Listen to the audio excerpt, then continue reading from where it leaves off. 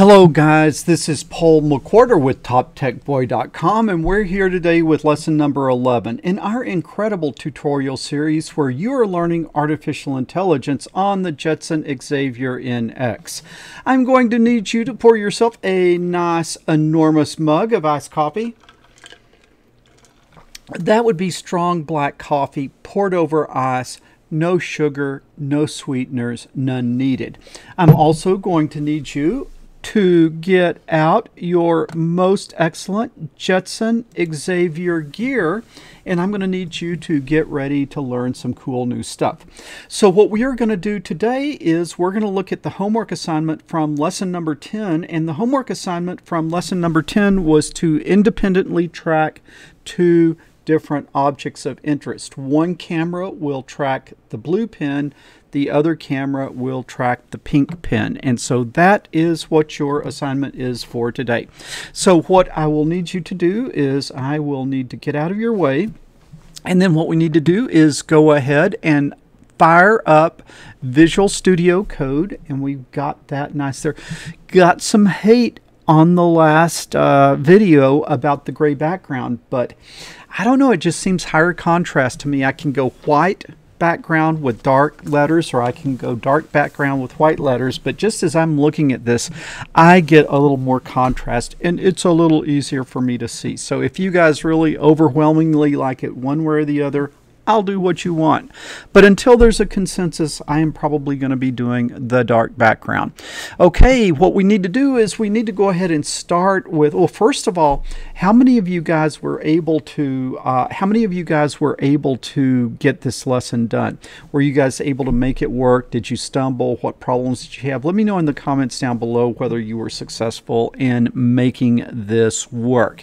And then what we need to do is we need to go ahead and start where we left off in lesson number 10, and you can do that by going to the most excellent www.toptechboy.com and search on Jetson Xavier NX lesson number 10. You can do that with this happy little search icon up here, and then you can come down and you can get the code that we left off with in last week's episode. Right mouse click copy. I hope you guys are actually saving your own code. I mean, I hope you have your own folders and organization that you save your own programs. But I guess if somebody was just coming in the middle of this lesson, they could, or in the middle of this series of lessons, they could come over here and start where we're starting. So we're going to get the File Explorer going here. We are working in the OpenCV folder. Okay, we are working in the OpenCV folder. I will create a new program, and it looks like we're at OpenCV 7, and then I'm going to call this dual pin, because we're going to be doing two different pins and .py. The .py is kind of important. All right, we will get that Explorer view out of the way. We will enjoy a little hot coffee along with our iced coffee. And let's see, we got that program already, right? We got this program. So we will come over here and we will paste it. And then you know what I always like to do? I always like to run it just to make sure the universe is in proper order. So let's make sure. I think this would be both cameras tracking one color of pen, if I remember correctly. And let's see, that servo library takes a few seconds to load, and so that's why it appears to be a little slow. Okay, let's see here. I've got the camera on my left. I've got the left camera tracking. It looks like the right camera hasn't found it. Now the right camera kicks in. Boom. Kaboom. Look at that. It's working like it was before. So that's good. But if we put the pink pin up here, nothing happens because it hasn't been trained to work on the pink pen. So that's what we're going to do today. Let's quit out of this and let's think about what we need to do. If we come up to, and I'm going to pull this down. If we come up to the top of the program, you can see that the first thing that we did, I'm going to put a little white space there, or a little gray space, I guess I should call it.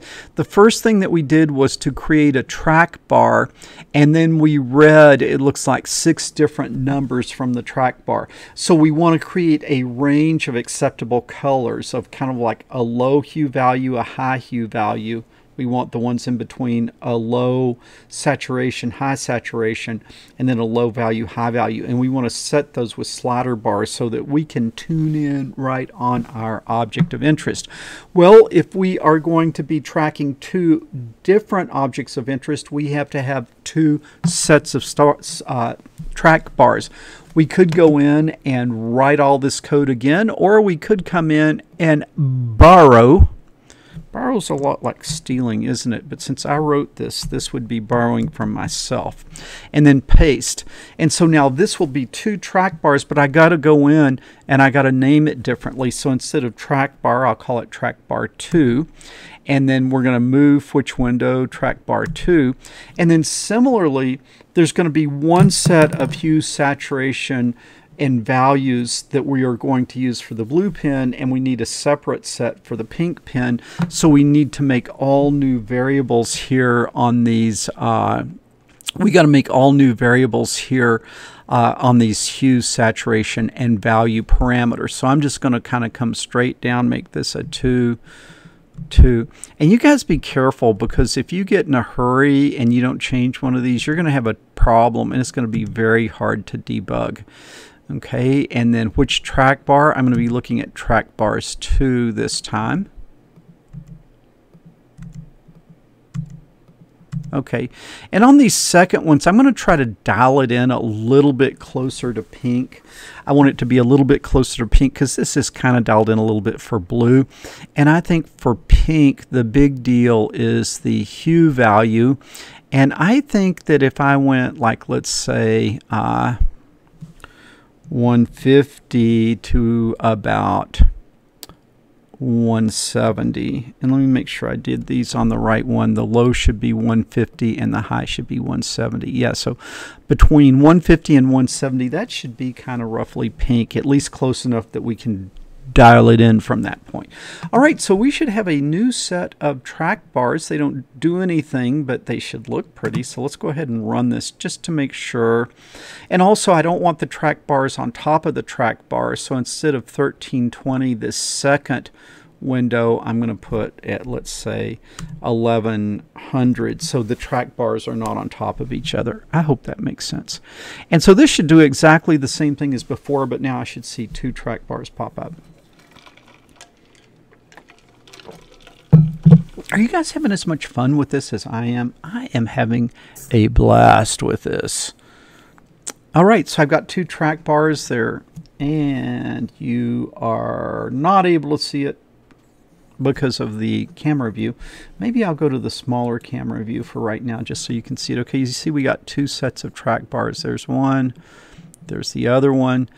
This one is active. This one, it's getting values, but we haven't done anything with those values yet. But the program didn't crash, and that is a good thing. Okay, let's see. So we've got our track bars done. And then we come down here. This will be the same. We'll still be controlling 2 pan tilt servos, so a total of 4 servos on 2 different brackets.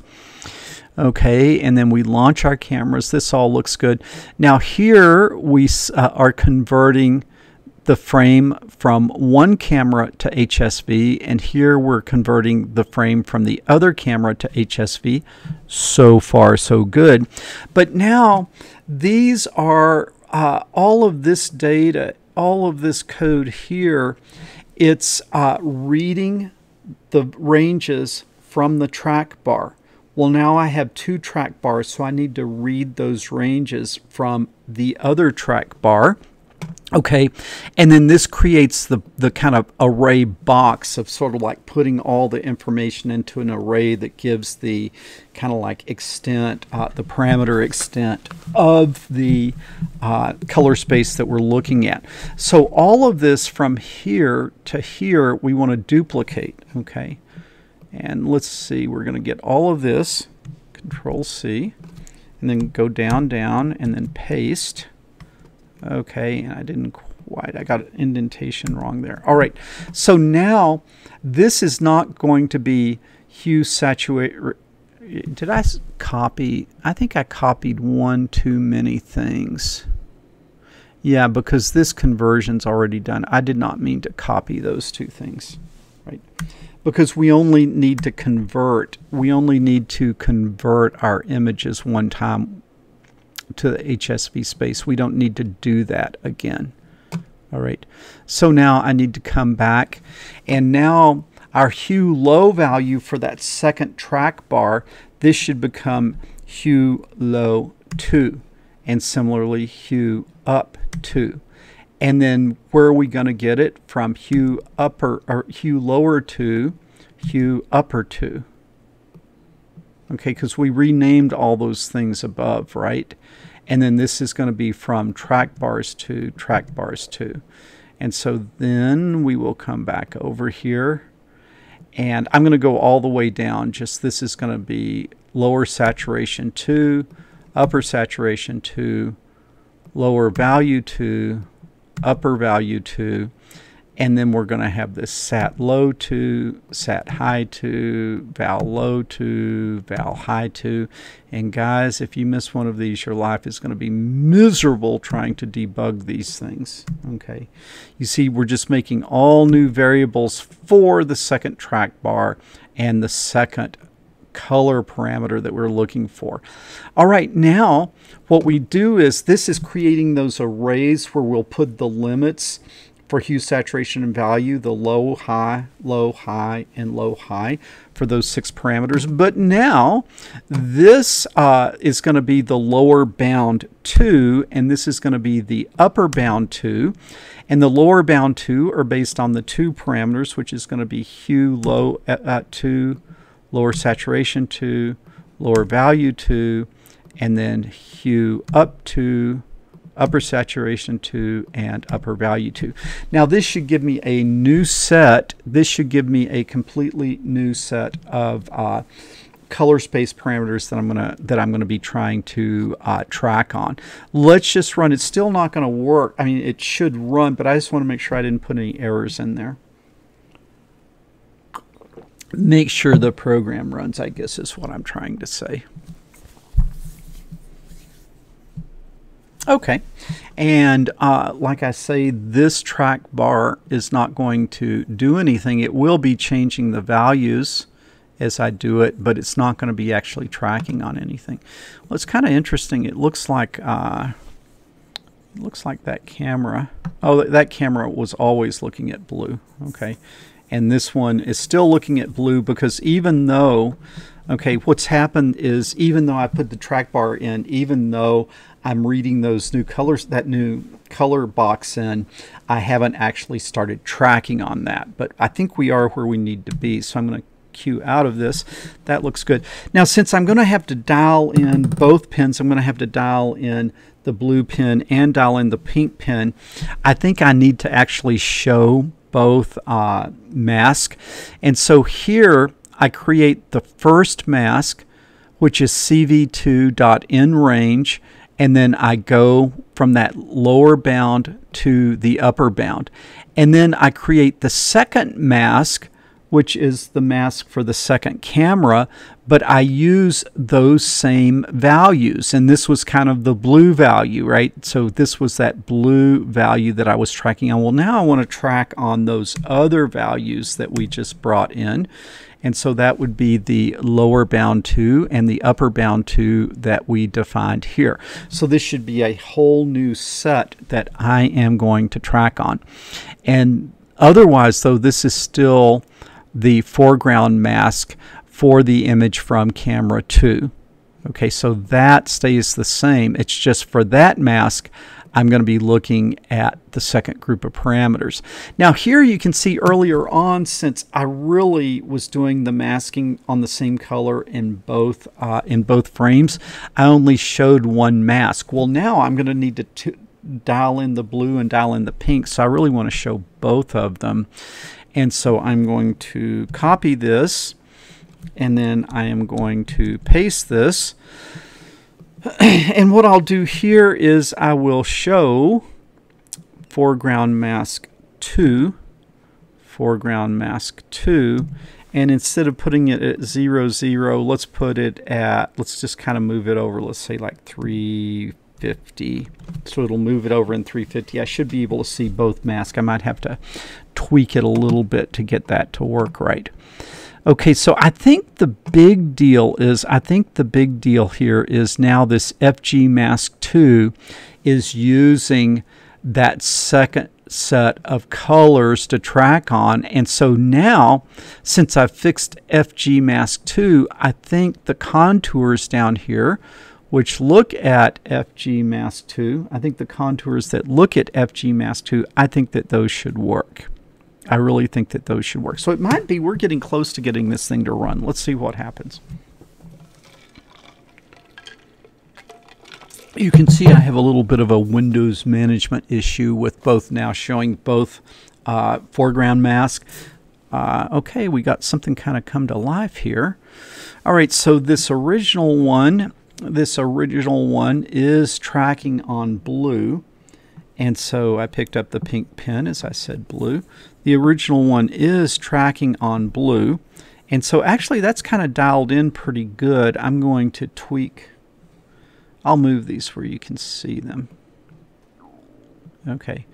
I'm going to tweak the track bar 1.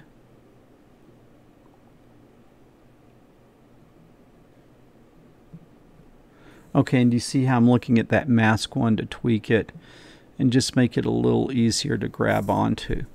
Okay, camera number 1 is tracking the blue pin. Now if I show camera number 2 the blue pin, he's not interested in the blue pin. Camera number 2 is not interested in the blue pin. Now the real question is going to be, if I come over here and let me put this on top, let's see if we can get it to recognize the pink pin with these other track bars here. Okay. And it doesn't seem to be picking that up.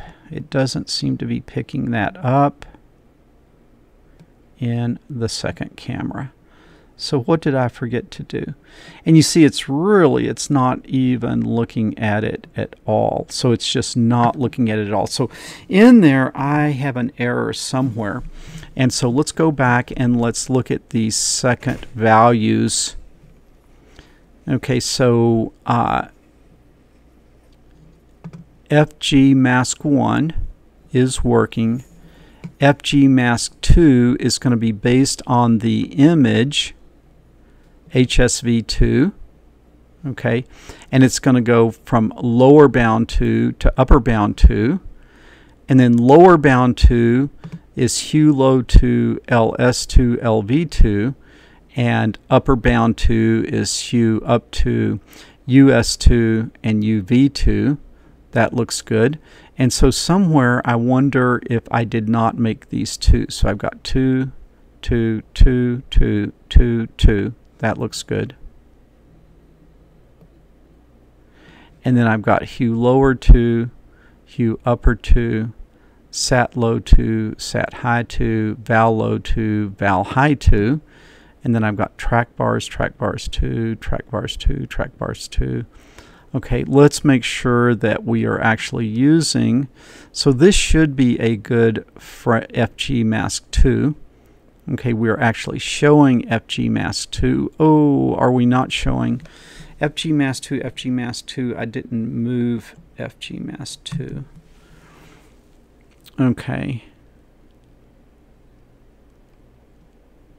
So I create FG mask 1, I create FG mask 2, and then I go CV2.move window, mask 2, mask 2.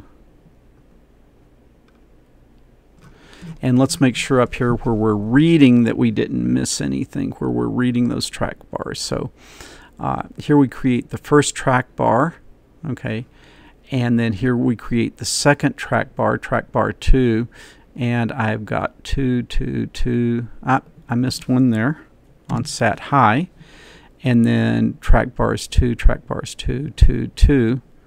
So that tiny error hopefully was what we were dealing with. Did you guys see me do that when that happened? Okay, let's see. Calling it back up.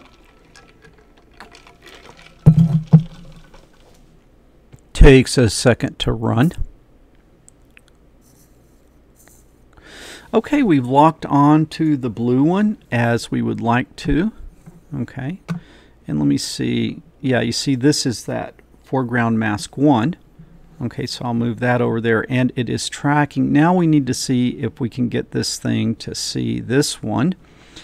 And he is not seeing it. Let's see if I can get anything to get him to come to life. It is like we are not looking at that one at all. Okay, so the FG mask 2 is just not seeing anything at all. So somehow I'm either not reading the track bars. So it comes in there, it comes in there. So this is creating them. It looks like I've got 2s everywhere. Now let's look when we read them. Make sure that we are reading everything the way we want to. So this is the first set for hue, levels. That looks good. Okay, upper bound, lower bound are those. That looks good.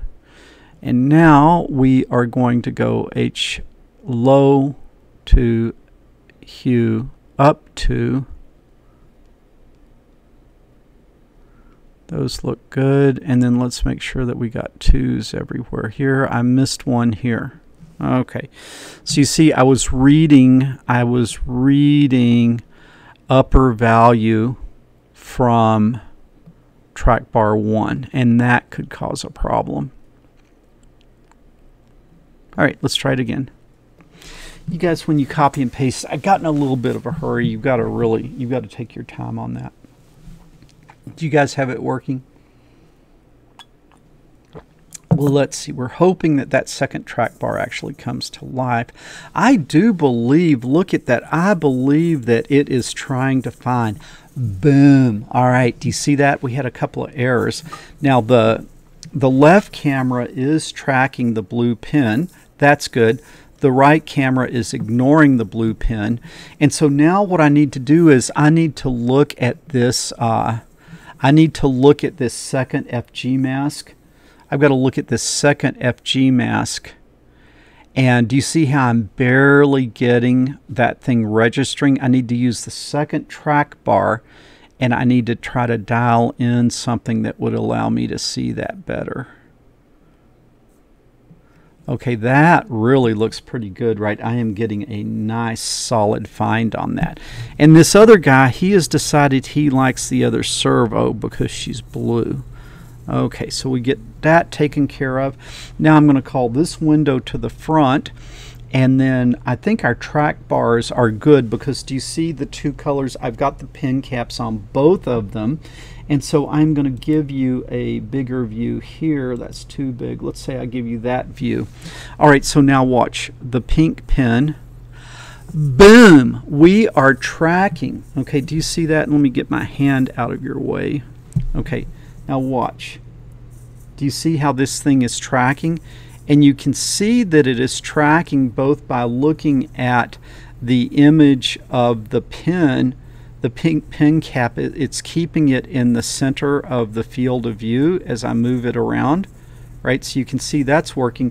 And also if you just look at the camera itself, you can see that it is tracking. Okay, let's give it something to look at there. That is just really neat. So I'll leave that down there. And then similarly, this one is tracking. Okay, this one is tracking very nicely. And so if we put them down like that, then you can see that they're both tracking at the same time. Boom. Okay, that is pretty cool. So we are independently tracking 2 different objects with 2 different cameras at the same time. And you can imagine a lot of different things that you could do. What if this was coming over? I'm tracking the pink pin, and let's just say that I don't have a blue pin and I'm tracking the pink pin and I leave the field of view, you could imagine passing off looking for that pin to the other camera. So like if it's a person walking down the hall, you're tracking him with one camera, and then when you lose him, you could begin tracking that same person with the other camera. So you can imagine there's a lot of different things that you could do with this that could be pretty interesting and pretty exciting.